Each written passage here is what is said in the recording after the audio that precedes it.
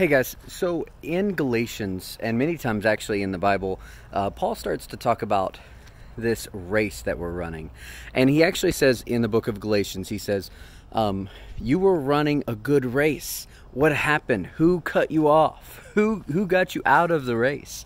And so he's talking to the Galatians, and I think that we can take this sometimes and we can apply this to us and just realize that we sometimes don't train.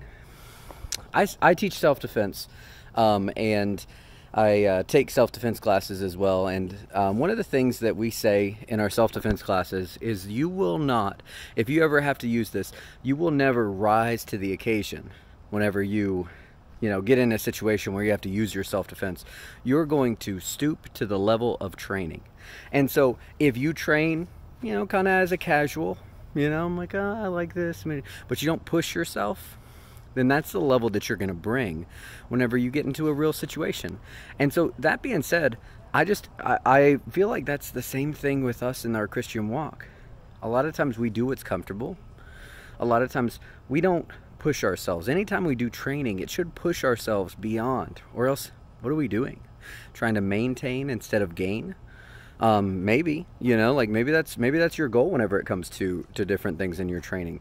But in all honesty, our training should push us beyond what it is that's comfortable for us.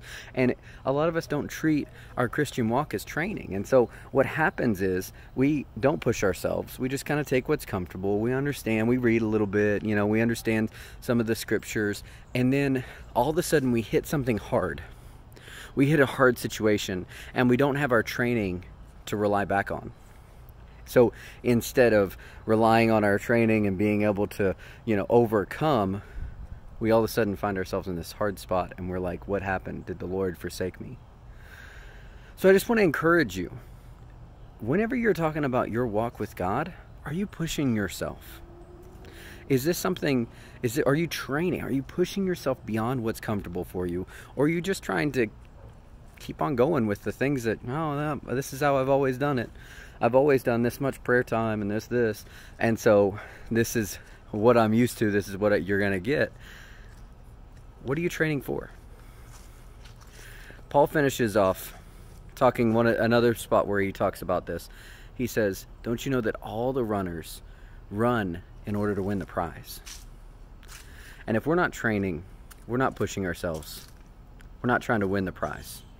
Some of us are just trying to stay in the race instead of win the prize.